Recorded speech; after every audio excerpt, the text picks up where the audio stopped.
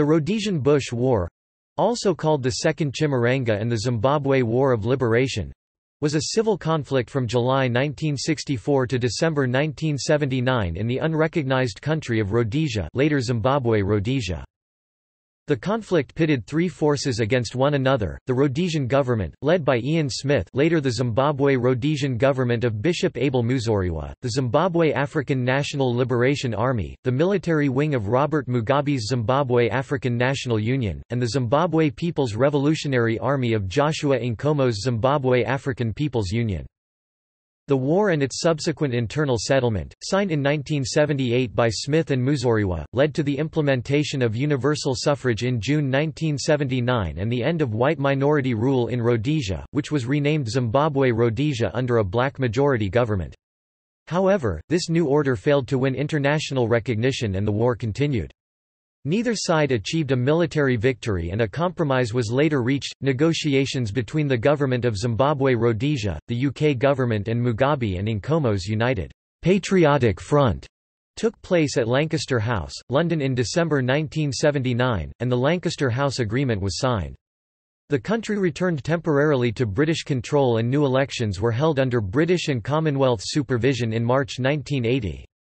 ZANU won the election and Mugabe became the first Prime Minister of Zimbabwe on 18 April 1980, when the country achieved internationally recognized independence. Background. The origin of the war in Rhodesia can be traced to the conquest of the region by the British South Africa Company in the late 19th century, and the descent of native leaders who opposed foreign rule. Britons began settling in southern Rhodesia from the 1890s, and while it was never accorded full dominion status, these settlers effectively governed the country after 1923. In his famous "Wind of Change" speech, UK Prime Minister Harold Macmillan revealed Britain's new policy to only permit independence to its African colonies under majority rule. But many white Rhodesians were concerned that such immediate change would cause chaos as had resulted in the former Belgian Congo after its independence in 1960. Britain's unwillingness to compromise led to Rhodesia's unilateral declaration of independence on the 11th of November 1965. Although Rhodesia had the private support of neighbouring South Africa and Portugal, which still owned Mozambique, it never gained formal diplomatic recognition from any country. Although the vote in Rhodesia was constitutionally open to all, regardless of race, property requirements left many blacks unable to participate. The new 1969 constitution reserved 8 seats in the 66-seat parliament for non-Europeans only, with a further 8 reserved for tribal chiefs. Amidst this backdrop, African nationalists advocated armed struggle to bring about black rule, primarily denouncing the wealth disparity between the races. Two rival nationalist organizations emerged in August 1963, the Zimbabwe African People's Union and the Zimbabwe African National Union after disagreements about tactics, as well as tribalism and personality clashes. ZANU and its military wing ZANLA were headed by Robert Mugabe and consisted primarily of Shona tribes. ZAPU and its military wing ZIPRA consisted mainly of Ndebele under Joshua Nkomo. Cold War politics. Cold War politics played into the conflict. The Soviet Union supported ZIPRA and China supported ZANLA. Each group fought a separate war against the Rhodesian security forces, and the two groups sometimes fought against each other as well. In June 1979, the governments of Cuba and Mozambique offered direct military help to the Patriotic Front, but Mugabe and Nkomo declined. Other foreign contributions included from North Korea military officials who taught Zimbabwean militants to use explosives and arms in a camp near Pyongyang. By April 1979, 12,000 ZANLA guerrillas were training in Tanzania, Ethiopia, and Libya while 9,500 of its 13,500 extant cadres operated in Rhodesia. On the other side of the conflict, South Africa clandestinely gave material and military support to the Rhodesian government. Inevitably, the Bush War occurred within the context of regional Cold War in Africa, and became embroiled in conflicts in several neighboring countries. Such conflicts included the Angolan War of Independence (1961–1975) and Angolan Civil War (1975–2002), the Mozambican War of Independence (1964–1974) and Mozambican Civil War (1977–1992), the South African Border War (1966–1989), and the Shaba I (1977) and Shaba II (1978) conflicts. Perceptions. The conflict was seen by the nationalist groups and the UK government of the time as a war of national and racial liberation. The Rhodesian government saw the conflict as a fight between one part of the country's population, the whites, on behalf of the whole population, including the black majority, against several externally financed parties made up of predominantly black radicals and communists. The nationalists considered their country occupied and dominated by a foreign power, namely Britain. Since 1890, the British government, in the person of the governor, had indirectly ruled the country from 1923, when it took over from the British South Africa Company and granted self-governing status to a locally elected government, made up predominantly of whites. Ian Smith's Rhodesian Front Party was elected to power in 1962 and unilaterally declared independence on the 11th of November 1965 to preserve what it saw as the self-government it had possessed since 1923. The Rhodesian government contended that it was defending Western values, Christianity, the rule of law and democracy by fighting communists. However, it was unwilling to compromise on most political, economic and social inequalities.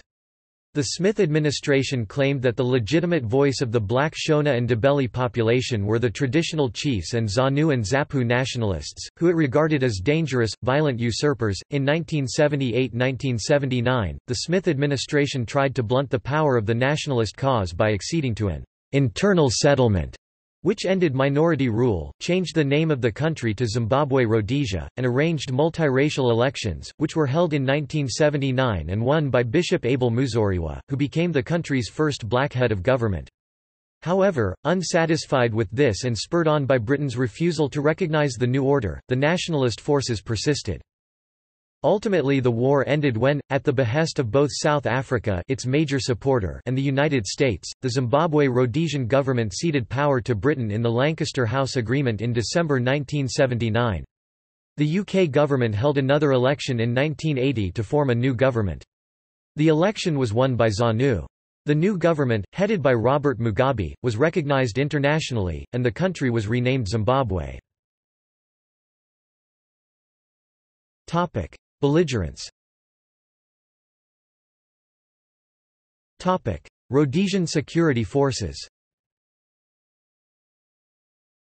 Despite the effect of economic and diplomatic sanctions, Rhodesia was able to develop and maintain a powerful and professional military.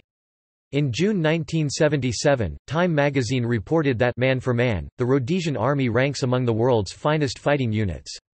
The army was always relatively small, just 3,400 regular troops in 1970. By 1978–79 it had grown to some 10,800 regulars nominally supported by about 40,000 reservists, although by the last year of the war, perhaps as few as 15,000 were available for active service. While the regular army consisted of a professional corps of white soldiers and some units, such as the Rhodesian SAS and the Rhodesian Light Infantry, were all white, by 1978–1979 the rest was majority black. By contrast, army reserves were largely white, and toward the end of the war were increasingly called up to deal with the growing insurgency. The regular army was supported by the para-military British South Africa Police of about 8,000 to 11,000 men, the majority of whom were black, and 19,000 to 35,000 police reservists, which, like their army counterparts, were largely white. The police reserves acted as type of home guard. The war saw the extensive operation of Rhodesian regulars as well as elite units such as the Selous Scouts and the Rhodesian SAS. The Rhodesian army fought bitterly against the black nationalist guerrillas.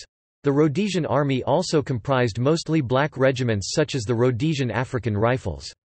As the war went on, the frequent call-up of reservists was increasingly used to supplement the professional soldiers and the many volunteers from overseas. By 1978, all white men up to the age of 60 were subject to periodic call-up to the army. Younger men up to 35 might expect to spend alternating blocks of 6 weeks in the army and at home.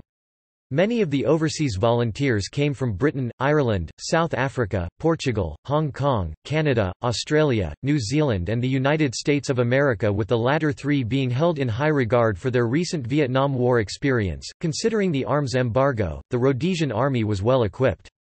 The standard infantry weapon was the Belgian FN FAL rifle as produced in South Africa under license as the R1 rifle and supplemented by the H&K G3 rifle that came from Portuguese forces. However, other weapons such as the British L1A1 SLR variant of the FAL and the older British Lee Enfield bolt-action rifle were used by reservists and the British South Africa Police. Other weapons included the Bren LMG in both .303 and 7.62 mm NATO, Sten SMG, Uzi, Browning high-power pistol, Colt M16 rifle very late in the war, FN MAG FN MAG-58 general-purpose machine gun, 81 mm mortar, and Claymore mines.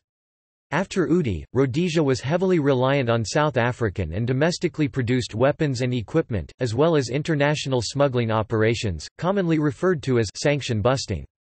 South Africa provided extensive support to Rhodesia in the form of a lend-lease program and both the official and unofficial support of many branches of the South African Armed Forces. The Rhodesian Air Force (RHAF) operated a variety of equipment and carried out numerous roles, with air power providing the Rhodesians with a significant advantage over their guerrilla enemy. The fleet consisted mainly of British aircraft and largely obsolete aircraft, such as the World War II vintage Douglas Dakota transport aircraft and the British de Havilland Vampire. The arms embargo caused a lack of spare parts from external suppliers and RHAF had to find alternative means to keep its aircraft flying. The larger South African Air Force provided extensive training, aircraft and aircrews in support of RHAF operations from 1966. The Rhodesians also used more modern types of aircraft like the Hawker Hunter and Canberra bombers, the Cessna Skymaster as well as Aerospatiale Alouette III SA-316 helicopters until they were supplemented by the Augusta Bell 205. Very late in the war, the Rhodesian forces were able to smuggle and use very few Augusta Bell A-1 Iroquois helicopters. At the beginning of the war, much of Rhodesia's military hardware was of British and Commonwealth origin, but during the course of the conflict, new equipment such as Eland armoured cars were procured from South Africa. Several Polish-made T-55 tanks destined for Idi Amin's regime in Uganda were diverted to Rhodesia by the South Africans, in the last year of the war. The Rhodesians also produced a wide range of wheeled mine-proofed armoured vehicles, often using Mercedes Unimog, Land Rover and Bedford truck components, including unlicensed copies of the Mercedes-Benz ER 416. During the course of the war, most white citizens carried personal weapons, and it was not unusual to see white housewives carrying submachine guns. A siege mentality set in and all civilian transport had to be escorted in convoys for safety against ambushes. Farms and villages in rural areas were frequently attacked by guerrillas. The Rhodesian government divided the country into 8 geographical operational areas: Northwest Border Operation Ranger, Eastern Border Operation Thrasher, Northeast Border Operation Hurricane, Southeast Border Operation Repulse, Midlands Operation Grapple, Kariba Operation Splinter, Matabeleland Operation Tangent, Salisbury and District SALOPS. Nationalist guerrilla forces. The two major armed groups campaigning against Ian Smith's government were the Zimbabwe African National Liberation Army (ZANLA), the armed wing of the Zimbabwe African National Union (ZANU), and the Zimbabwe People's Revolutionary Army (ZIPRA), the armed wing of the Zimbabwe African People's Union (ZAPU). The fighting was largely rural, as the two rival movements tried to win peasant support and to recruit fighters while harassing the administration and the white civilians. To ensure local domination, ZANLA and ZIPRA sometimes fought against each other as well as against the security forces. ZANLA. ZANLA was the armed wing of ZANU. The organization also had strong links with Mozambique's independence movement. Frelimo, ZANLA, in the end, was present on a more or less permanent basis in over half the country, as evidenced by the location of the demobilization bases at the end of the war, which were in every province except Matabeleland North. In addition, they were fighting a civil war against ZIPRA, despite the formation of a joint front by their political parties after 1978. It was ZANLA's intention to occupy the ground, supplant the administration in rural areas, and then mount the final conventional campaign. ZANLA concentrated on the politicization of the rural areas using force, persuasion, ties of kinship and collaboration with spirit mediums. ZANLA tried to paralyze the Rhodesian effort and economy by planting Soviet anti-tank land mines on the roads. From 1972 to 1980 there were 2,504 vehicle detonations of land mines, mainly Soviet TM-46s, killing 632 people and injuring 4,410. Mining of roads increased 33.7% from 1978. 894 mines or 2.44 mines were detonated or recovered per day to 1979, 2,089 mines or 5.72 mines a day. In response, the Rhodesians co-operated with the South Africans to develop a range of mine-protected vehicles. They began by replacing air in tires with water, which absorbed some of the blast and reduced the heat of the explosion. Initially, they protected the bodies with steel deflector plates, sandbags and mine conveyor belting. Later, purpose-built vehicles with V-shaped blast hulls dispersed the blast, and deaths in such vehicles became unusual events. ZIPRA. ZIPRA was the anti-government force based around the Ndebele ethnicity, led by Joshua Nkomo, and the ZAPU political organization. In contrast to ZANLA's Mozambique links, Nkomo's ZIPRA was more oriented towards Zambia for local bases. However, this was not always with full Zambian government support. By 1979, the combined forces based in Zambia of ZIPRA, Umkhonto we Sizwe, the armed wing of the African National Congress of South Africa, and Southwest African SWAPO fighters were a major threat to Zambia's internal security. Because ZAPU's political strategy relied more heavily on negotiations than armed force, ZIPRA grew slower and less elaborately than ZANLA, but by 1979 it had an estimated 20,000 combatants, almost all based in camps around Lusaka, Zambia. ZIPRA was responsible for 2 attacks on civilian Air Rhodesia Viscount aeroplanes, on 3 September 1978 and 12 February 1979. Using SA-7 surface-to-air missiles, the guerrillas shot down each plane during its ascent from Kariba Airport. ZIPRA took advice from its Soviet instructors in formulating its vision and strategy of popular revolution. About 1,400 Soviets, 700 East German and 500 Cuban instructors were deployed to the area. On the advice of the Soviets, ZIPRA built up its conventional forces, and motorized with Soviet armored vehicles and a number of small aeroplanes, in Zambia. ZIPRA's i.e. ZAPU's intention was to allow ZANLA to bring the Rhodesian forces to the point of defeat, and then take the victory from the much lighter forces of ZANLA and the essentially defeated Rhodesians. ZIPRA kept a light presence within Rhodesia, reconnoitering, keeping contact with the peasants and sometimes skirmishing with ZANLA. ZIPRA's conventional threat partly distracted Rhodesian forces from fighting ZANLA. By the late 1970s, ZIPRA had developed a strategy known as storming the heavens to launch a conventional invasion from Zambia, supported by a limited number of armored vehicles and light aircraft. An operation by the Rhodesian Armed Forces to destroy a ZIPRA base near Livingstone in Zambia was never launched. The ZAPU-ZIPRA strategy for taking over Zimbabwe proved unsuccessful. In any event, the transfer of power to black nationalists took place not by the military takeover expected by ZAPU-ZIPRA, but by a peaceful and internationally supervised election. Rhodesia reverted briefly to British rule, and a general election took place in early 1980.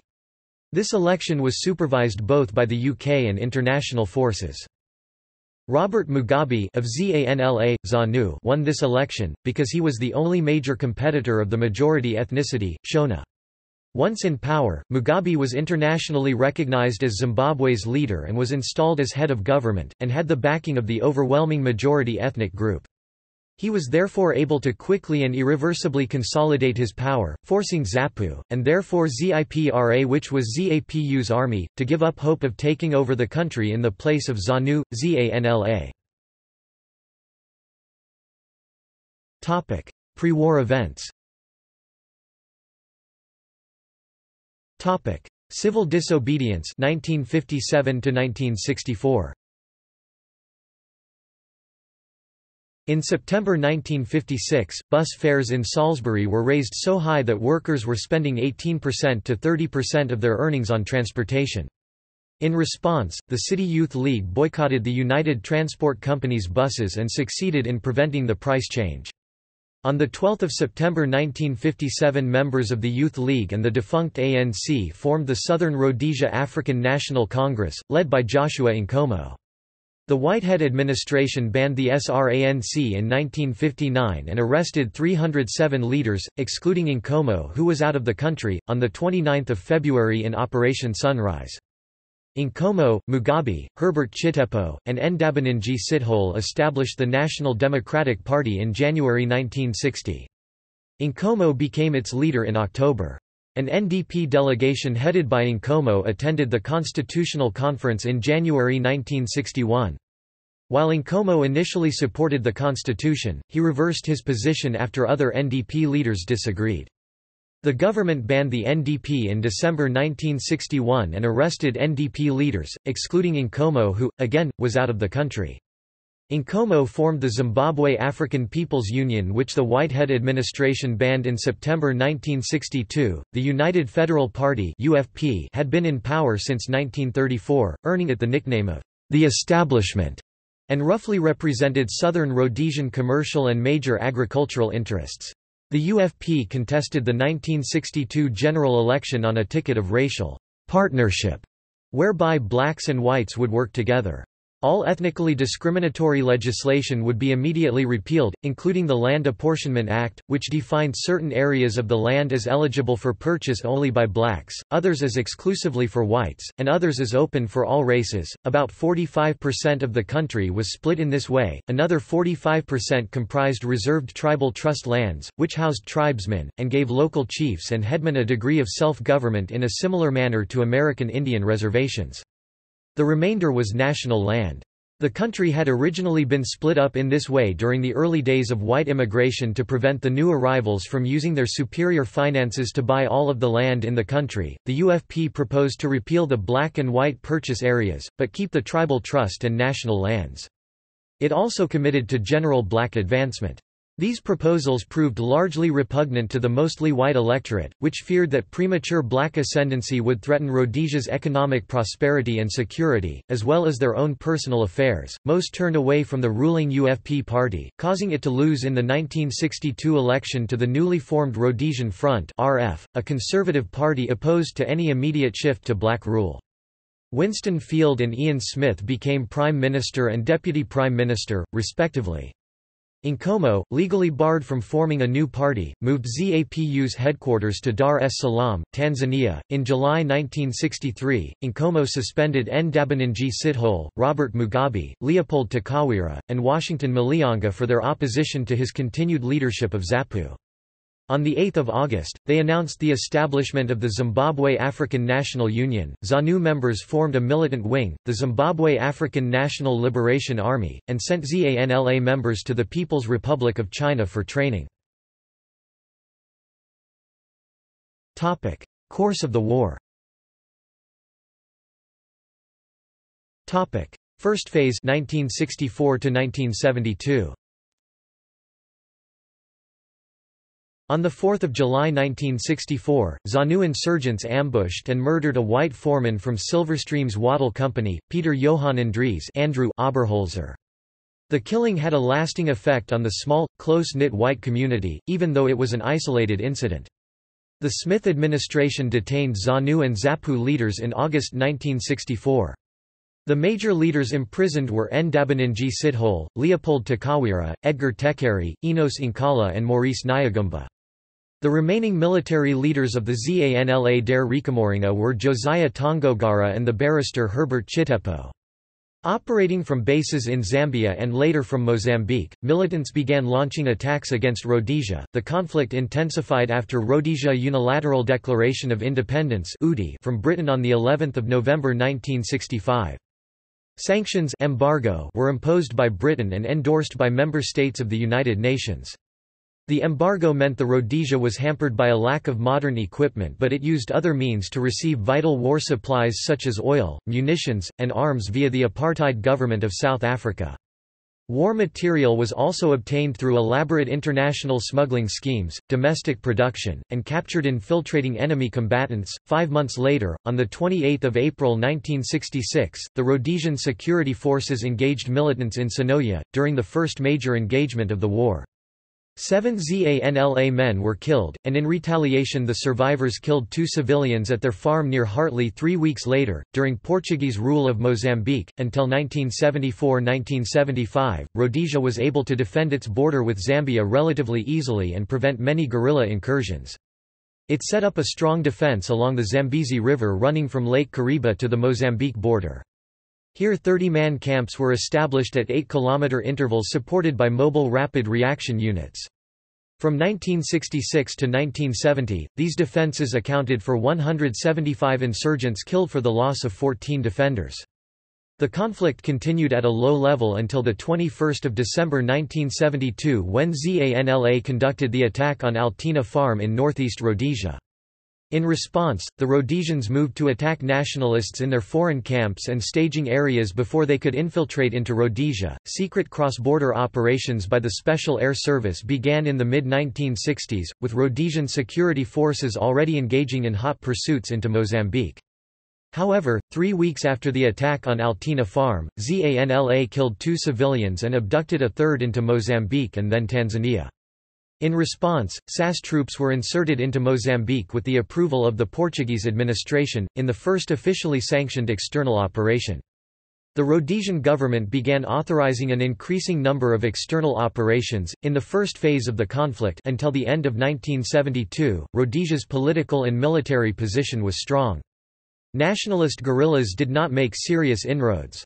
In the early 1970s, the 2 main nationalist groups faced serious internal divisions. Aid from the Organization of African Unity was temporarily suspended in 1971, and 129 nationalists were expelled from Zambia after they were alleged to have plotted against President Kenneth Kaunda. Britain's efforts to isolate Rhodesia economically had not produced major compromises by the Smith government. Indeed, late in 1971 the British and Rhodesian governments had negotiated a compromise political settlement which would have bowed to the Smith government's agenda of postponing majority rule into the indefinite future. Nevertheless, when it was found that such a delayed approach to majority rule was unacceptable to most of Rhodesia's African population, the deal fell apart. In 1971, Rhodesia joined Alcora Exercise, a secret defensive alliance for southern Africa, formalized in 1970 by Portugal and South Africa. Alcora formalized and deepened the political and military cooperation between the 3 countries against the revolutionary insurgency in Rhodesia, Angola, Mozambique and Southwest Africa and against the hostile neighboring countries. However, the end of Portuguese rule in Mozambique created new military and political pressures on the Rhodesian government to accept the principle of immediate majority rule. Second phase 1972 to 1979. The black nationalists continued to operate from secluded bases in neighboring Zambia and from Frelimo-controlled areas in the Portuguese colony of Mozambique, making periodic raids into Rhodesia. By 1973, guerrilla activity was increasing in the aftermath of the Altina Farm raid, particularly in the northeast part of the country where portions of the African population were evacuated from border areas, and compulsory military service for whites was extended to 1 year. As the war intensified, conscription was raised to men between the ages of 38 and 50, though this was modified in 1977. No white male 17-year-olds were allowed to leave the country.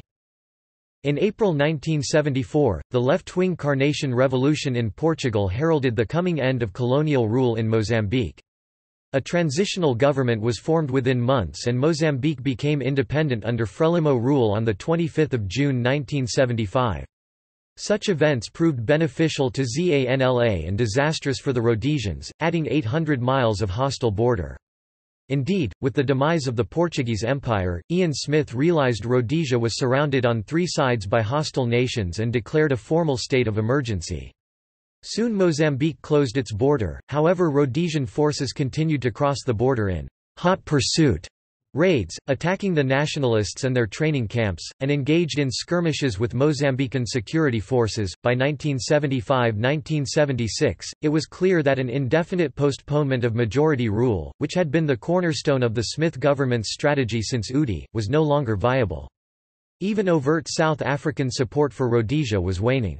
South Africa began scaling back economic assistance to Rhodesia, placed limits on the amount of fuel and munitions being supplied to the Rhodesian military, and withdrew the personnel and equipment they had previously provided to aid the war effort, including a border police unit that had been helping guard the Rhodesia-Zambia border. In 1976, the length of active military service was extended to 18 months. This took effect immediately, with soldiers about to end their one-year service finding their active service extended.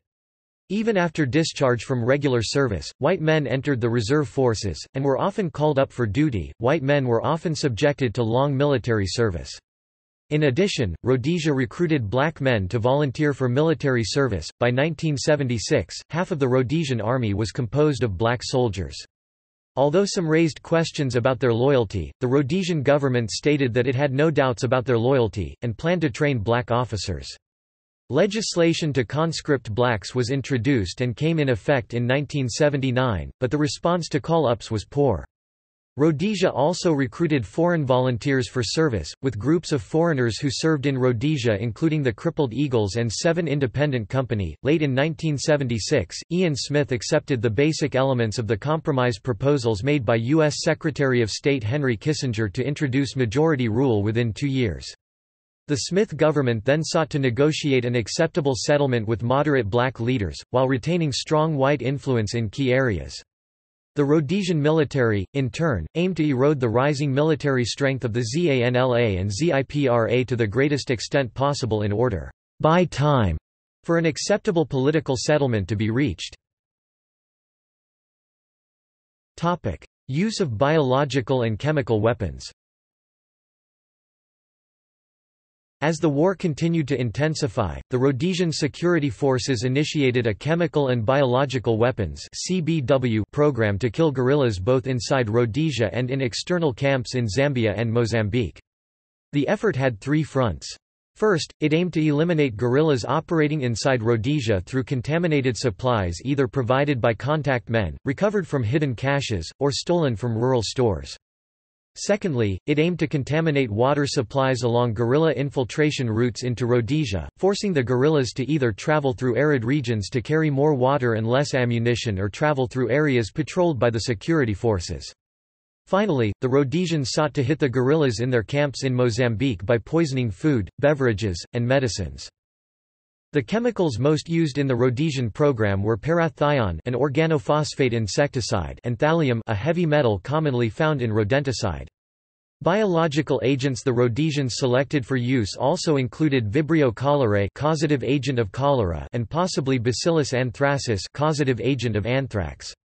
They also looked at using Rickettsia prowazekii, causative agent of epidemic typhus, and Salmonella typhi, causative agent of typhoid fever, and toxins such as ricin and botulinum toxin.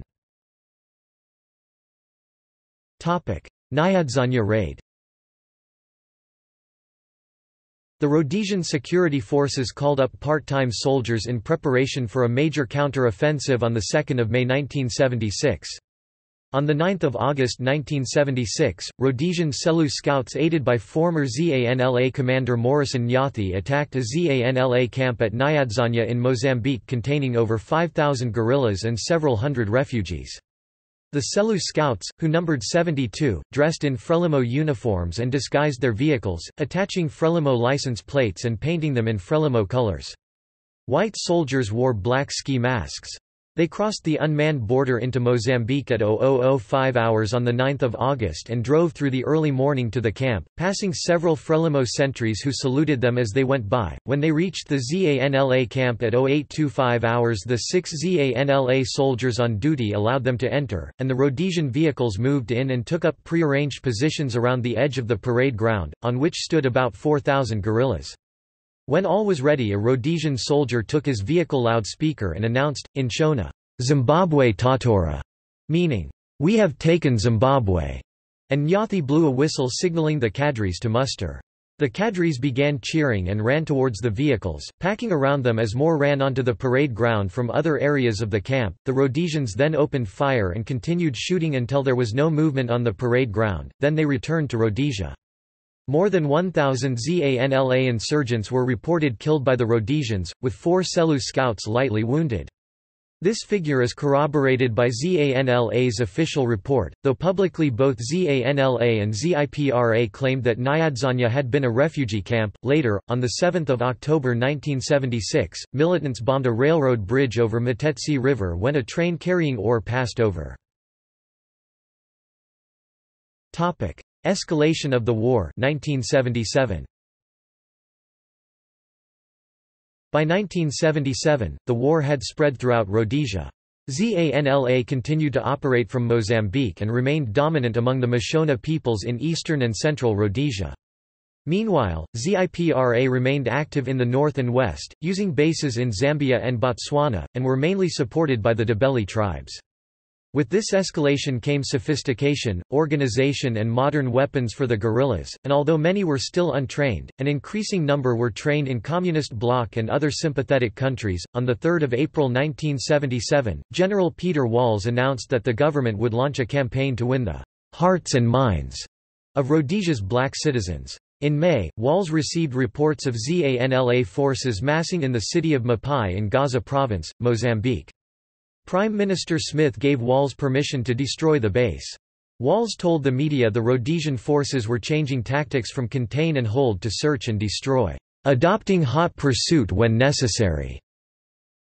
On 30 May 1977, during Operation Aztec, 500 troops crossed the Mozambican border and traveled 60 miles 97 kilometers to Mapai, engaging the ZANLA forces with air cover from the Rhodesian Air Force and paratroopers in C-47 Dakotas. The Rhodesian government said the military killed 32 ZANLA fighters and lost 1 Rhodesian pilot. The Mozambican government disputed the number of casualties, saying it shot down 3 Rhodesian planes and a helicopter and took several troops prisoner, all of which was denied by Minister of Combined Operations, Roger Hawkins. Kurt Waldheim, the Secretary-General of the United Nations, condemned the incident on 1 June, and Walls announced a day later that the Rhodesian military would occupy Mapai until they had eliminated ZANLA's presence. But the American, British, and Soviet governments also condemned the raid and Rhodesian forces later withdrew from the area. The United Nations Security Council denounced the incursion of the illegal racist minority regime in southern Rhodesia. In Resolution 411, on 30 June 1977, militants bombed a Woolworths department store in Salisbury on 6 August 1977, killing 11 and injuring 70. They killed 16 black civilians in eastern Rhodesia on 21 August, burning their homes on a white-owned farm. In November 1977, in response to the buildup of ZANLA guerrillas in Mozambique, Rhodesian forces launched Operation Dingo, a pre-emptive combined arms surprise attack on guerrilla camps at Chimoio and Tembu in Mozambique. The attack was carried out over 3 days, from 23 to 25 November 1977. While these operations reportedly inflicted thousands of casualties on Robert Mugabe's ZANLA cadres, probably blunting guerrilla incursions in the months that followed, nevertheless a steady intensification of the insurgency continued through 1978. To disrupt FRELIMO's hold on Mozambique, the Rhodesian Central Intelligence Organization helped to create and support an insurgency movement within Mozambique. This guerrilla group, known as Renamo, battled with Frelimo even as Rhodesian forces fought the ZANLA within Mozambique. In May 1978, 50 civilians were killed in crossfire between Marxist militants and the Rhodesian military, the greatest number of civilians killed in an engagement until then. In July, Patriotic Front members killed 39 black civilians and the Rhodesian government killed 106 militants. On 4 November 1978, Walls said 2,000 Patriotic Front militants had been persuaded to defect and fight for the Rhodesian security forces. In December 1978, a ZANLA unit penetrated the outskirts of Salisbury and fired a volley of rockets and incendiary device rounds into the main oil storage depot. The storage tanks burned for 5 days, giving off a column of smoke that could be seen 80 miles (130 kilometers) away. 500,000 barrels of petroleum product, A quarter of Rhodesia's fuel—was destroyed. In 1978, 450 ZANLA militants entered Mozambique and attacked the town of Umtali. At the time, ZANU said the militants were women, an unusual characteristic, but in 1996 Joyce Mujuri said the vast majority involved were men, and ZANU concocted the story to make Western organizations believe women were involved in the fighting. In retaliation for these acts, the Rhodesian Air Force bombed guerrilla camps 125 miles inside Mozambique, using fatigued Canberra B-2 aircraft and Hawker Hunters, actively, but clandestinely, supported by several of the more capable Canberra B-12 aircraft of the South African Air Force. A number of joint force bomber raids on guerrilla encampments and assembly areas in Mozambique and Zambia were mounted in 1978. An extensive air reconnaissance and surveillance of guerrilla encampments and logistical buildup was carried out by the South African Air Force on behalf of the RHAF. Topic: Airliners shot down. Rhodesian external operations extended into Zambia after Nkomo's ZIPRA nationalists shot down two unarmed Vickers Viscount civilian airliners with Soviet-supplied SA-7 heat-seeking missiles. Encamped beneath the path of ascent towards Salisbury from Kariba Airport, the ZIPRA cadres downed Air Rhodesia Flight 825 on 3 September 1978 and Air Rhodesia Flight 827 on 12 February 1979. In the first incident, 18 civilians on board survived, and 5 of these went away to find water. Half an hour later 9 ZIPRA fighters arrived, promising help. 3 of the 13 survivors hid when they saw them. In the words of Time magazine, the ZIPRA cadres herded together the 10 people at the wreckage, robbed them of their valuables, and finally cut them down with automatic weapons fire. Nkomo claimed responsibility for the attack and spoke of it to the BBC in a way Rhodesians considered gloating.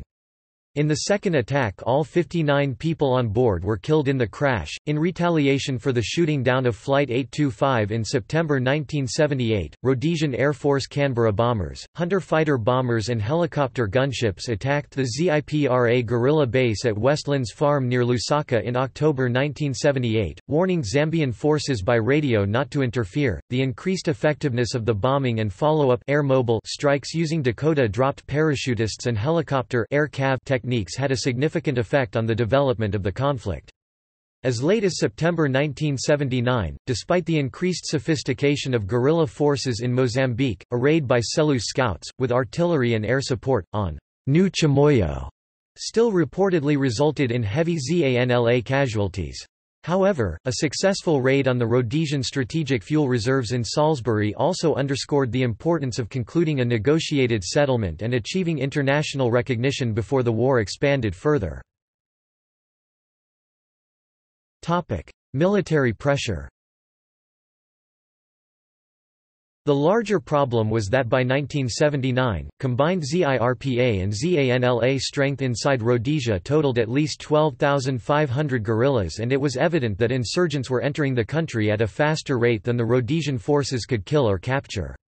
In addition, 22,000 ZIPRA and 16,000 ZANLA fighters remained uncommitted outside the country.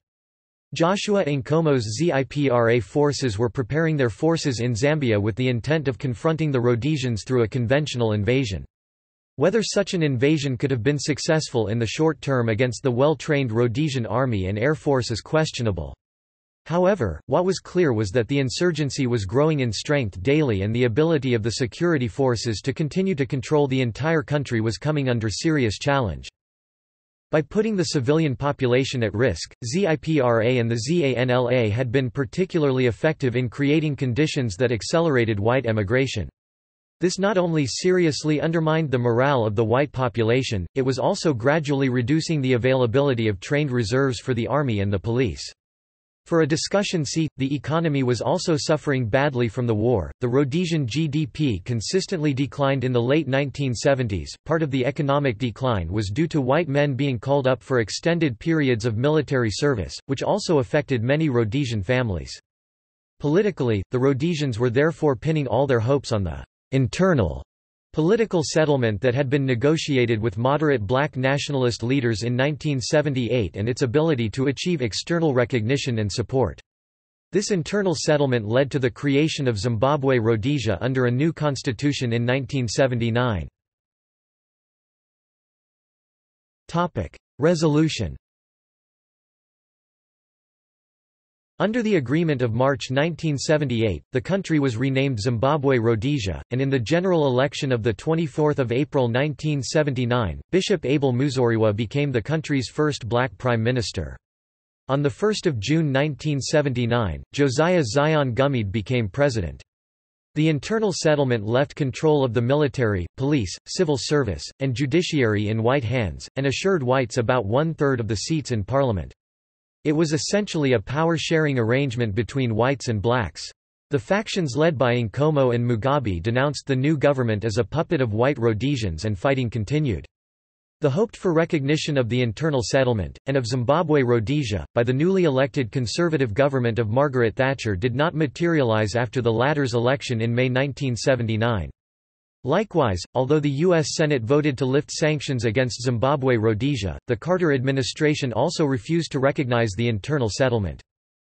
While Prime Minister Thatcher clearly sympathized with the internal settlement and thought of the ZANLA and ZIPRA leaders as terrorists, she was prepared to support a push for further compromise if it could end the fighting.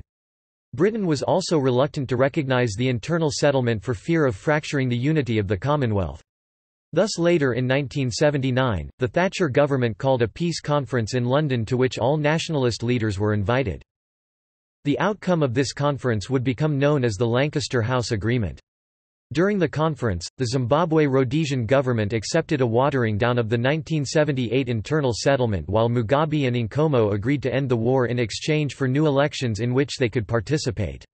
The economic sanctions imposed on Rhodesia were lifted in late 1979, and the country reverted to temporary British rule until elections could be held. Under the Constitution of Zimbabwe Rhodesia Amendment No. 4 Act 1979 of the 11th of December 1979, the country formally reverted to its colonial status as Southern Rhodesia. The Zimbabwe Rhodesian Parliament voted itself out of power, and Lord Soames was appointed by the British government to rule the country as Governor-designate, arriving in Salisbury on 12 December to take over from President Gumede. On 21 December 1979, a ceasefire was announced. An election was scheduled for early 1980. The British Commonwealth deployed an observer force, the Commonwealth Monitoring Force, to the country for the transitional period. Britain contributed 800 soldiers and 300 Royal Air Force personnel, along with small naval and marine contingents. Australia, Fiji, Kenya, and New Zealand also contributed smaller numbers of troops.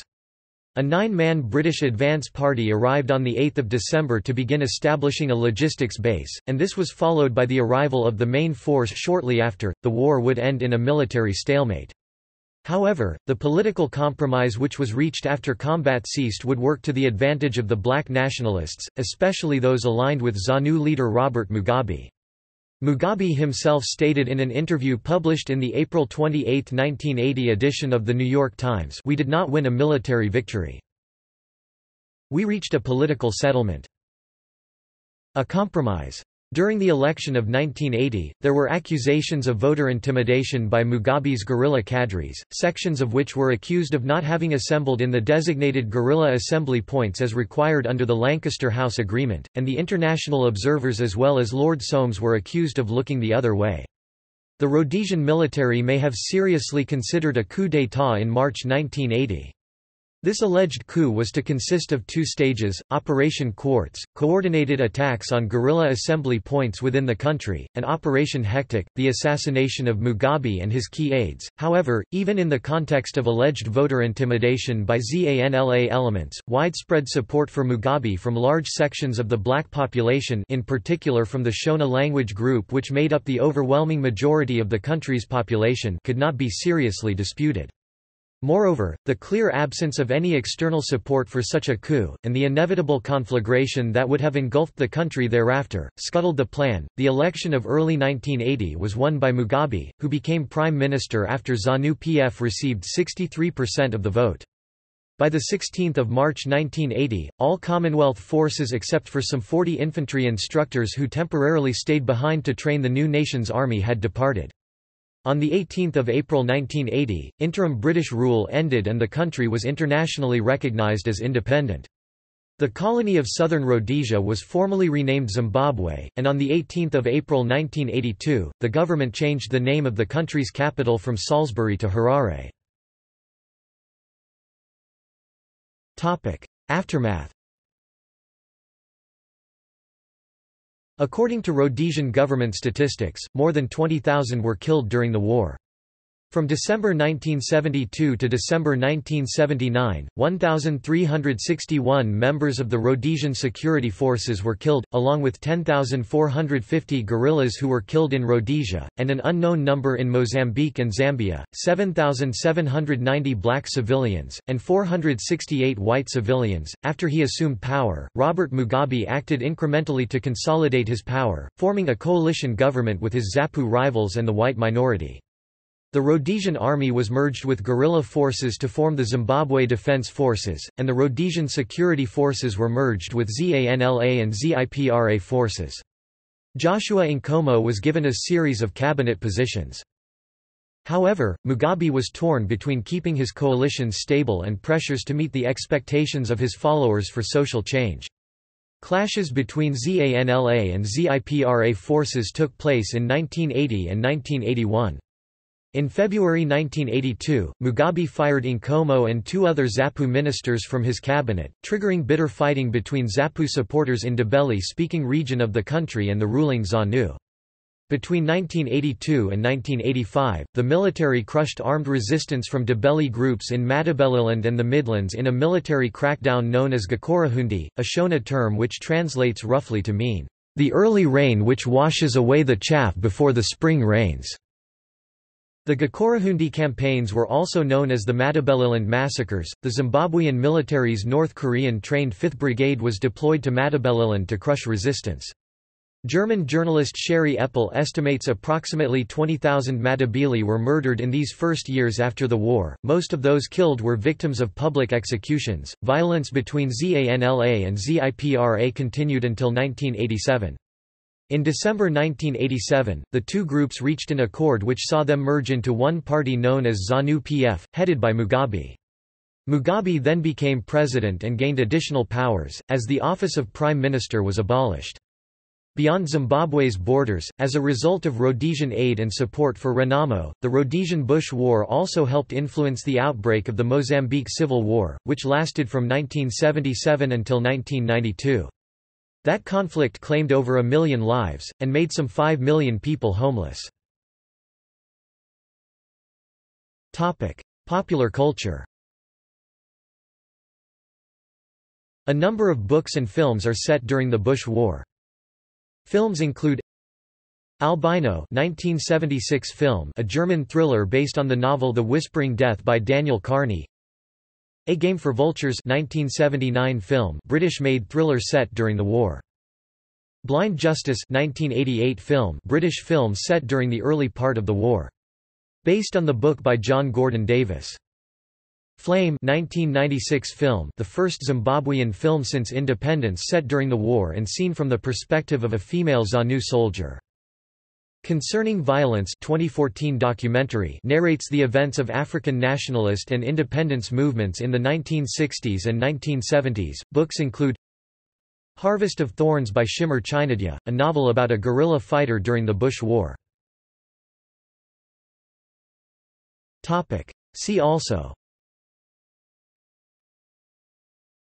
History of the Rhodesian Light Infantry, Greys Scouts, Military history of Africa, Portuguese colonial war, Rhodesian Armoured Car Regiment, Second Matabele War, officially known within Zimbabwe as the First Chimurenga, Rhodesia and weapons of mass destruction, Security Force Auxiliaries, South African Border War, The Rain Goddess.